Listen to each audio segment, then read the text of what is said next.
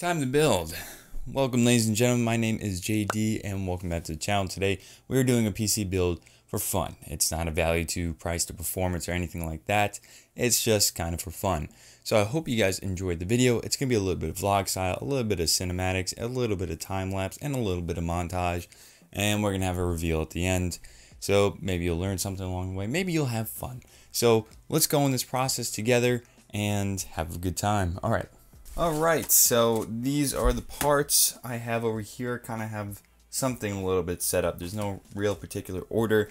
I'm going to let you guys see what kind of tools I have on hand. Sorry, I just knocked into the mic. So right over here, I've got a magnet that kind of magnetizes my tools over here for my magnetic screwdriver and a flathead over here. Yeah, the flathead's a little rusty, I know. We got our magnetics part tray, which I still haven't removed the adhesive off of. I should probably do that. I also have these two sets of pliers. One's a needle nose and one is a regular plier, I guess. Yeah, so these help. We also got this Fantex accessory box that came with my Enthu Pro. So that was really cool. That's probably really annoying to hear that rattle around, but seriously, it comes so in handy when you have to organize all the screws that you got going on. So it's really nice to have. Those are all the parts I have on hand right now. I have an anti-static mat that I'm standing on. Okay, so first we're gonna get out the motherboard, and it's my first Z370 board, so this is gonna be pretty cool. Wi-Fi stuff over here, SLI bridge, manual, SATA cables, extra screws. Probably these are for M.2 NVMe drives. So this is nice. It's got a little foam backing on the back to protect the soldering points. Wow, it has been a while since I worked on a Intel board. Yeah, and you should also have a knife so you can slice things open. So we're gonna toss in the CPU right now. There we go. Okay, that can come flying out too. That's perfectly fine. That's seated down, so that's a good feeling. Let that catch on the screw. And that doesn't want to go down. Okay, no, I think it's fine. I think it's fine. It doesn't matter how many times you build a PC, it is still nerve-wracking. Yeah, that's the right way. There's no other way to go in there, so that's what she said. He said, I don't know, someone said it. Ooh, I get a cool little sticker from Intel. You know, that sticker right there, that's quality. That's when you know you're getting a quality product. If they include a sticker, you know you bought a good product. Alright, so I got this, the super loose Cvllum 3200 megahertz 16 gigabyte kit, and this is gonna be interesting.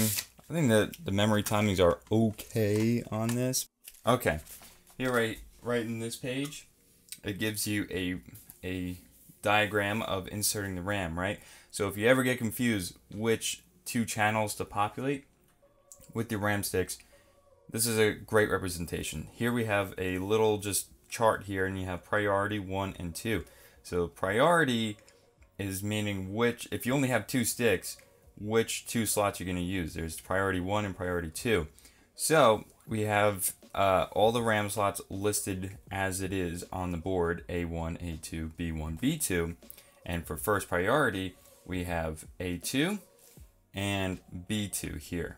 And once you build enough PCs, you kind of just know that automatically, but it's always good to double check in the manual, and it's really nice how they listed it out on the ASRock manual, so I really do appreciate that, especially for new timers and beginners. So let's populate A2 and B2. Remember, it was A1, A2, B1, B2. I don't know if you can really see that. A1, A2, B1, B2. So yeah, now let's line up these notches. Now what we're going to do is we're going to install the CPU cooler. Now you should probably install the CPU cooler first, but I just want to see if we have clearance for the RAM sticks with the Dark Rock Pro 3 from Be Quiet, because it is a massive cooler. And plus, I don't even know how to install this cooler, to be perfectly honest with you. So let's open this up. I'm really excited for the Dark Rock Pro 4 to come out, because that is going to be a cooler with more clearance for RAM slots, so that's gonna be really cool. It's so astronomically large. Oh my lord. Okay. You can't even see, it covers up 3 of the RAM slots. That's ridiculous. That is... You're not even gonna see the RAM. Oh man.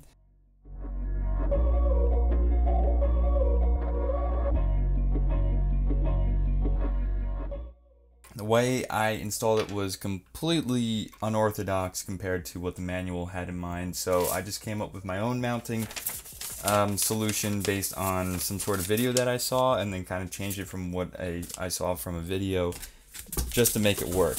What I had to do was mount the little brackets to this first, flip it upside down, and then screw it into the brackets. That's essentially what it was, but it's a lot harder than it actually sounds. So we got it installed. It kind of covers the RAM slots, which is a little disappointing because I really wanted to see what these look like. Maybe later on down the road I'll switch out the CPU cooler, but this is obviously a very beefy cooler and can do a lot of cooling. Let's get down to the next part of this, and I believe we're going to actually install this into the case.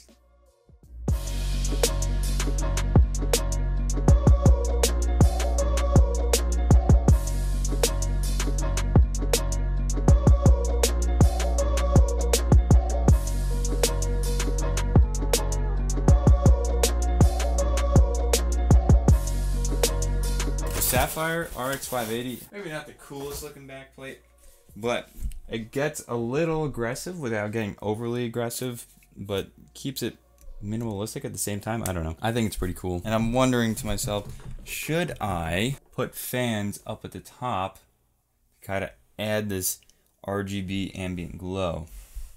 I'm still deciding, so I don't know. But I'm going to change the camera. We're going to switch over to scene 2. Or 3, whatever we're on. And now we're going to install these 2 silent wing fans to the front here. So we're going to go ahead and install these fans. I'll mention if there's anything unusual or exceptional about it. Installing fans are usually pretty boring to me, so you just kind of skip through that process.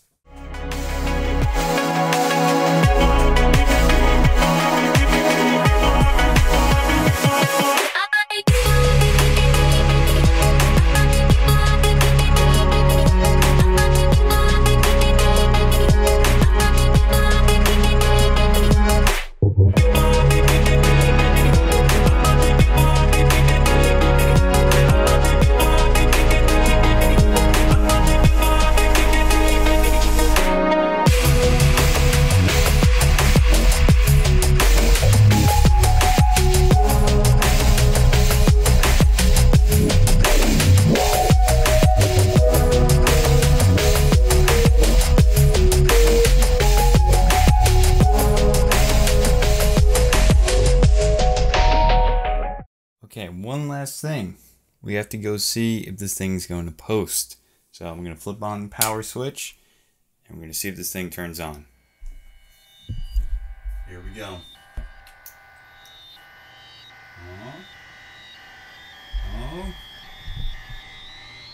Are we gonna post? Are we gonna post? We're gonna post! Oh! That's what I'm talking about.